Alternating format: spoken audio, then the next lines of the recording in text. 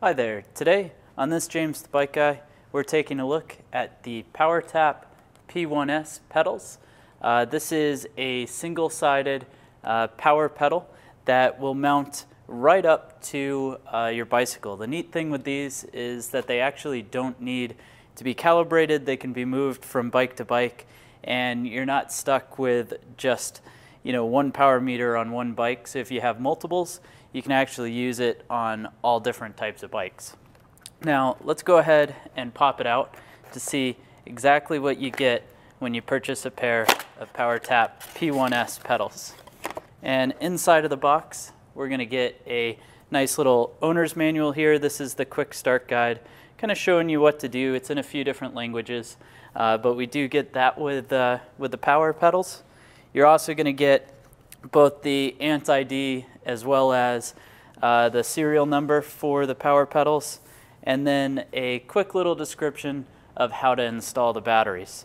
Now, the box that it comes with has this nice foam packaging to make sure that the power pedals are kept in great shape. And if we go ahead and pull the pedals out, you'll see that they look quite nice. So this pedal itself is basically a little bit thicker than your standard Keo pedal from Look, but it uses the same cleat as a Look Keo. And so when we unbox this, you'll notice that it does come with the cleats as well, which is a nice little feature there.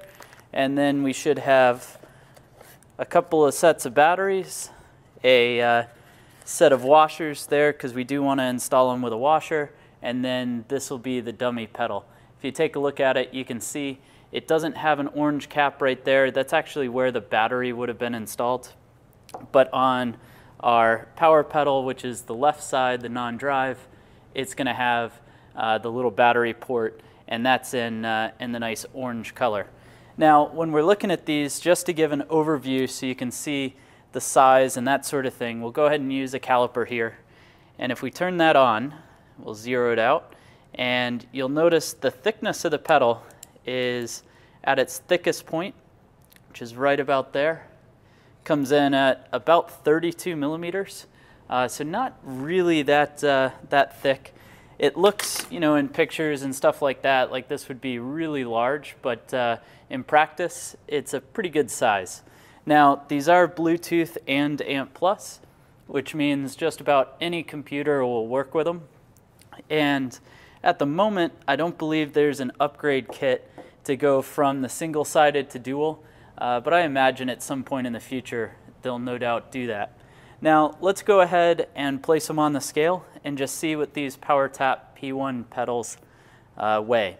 So if we go ahead and take the pedals, we'll toss the power side on first, and you'll notice that weighs in at 206 grams, so not too bad. And the non-power side, the drive side, is 203. So overall, you're talking about a 409 gram pair of pedals, which, while not light for pedals, is actually not that bad when you consider what it might add to your bike to, say, add a Powertap hub, or even go ahead and get a a Quark style crank.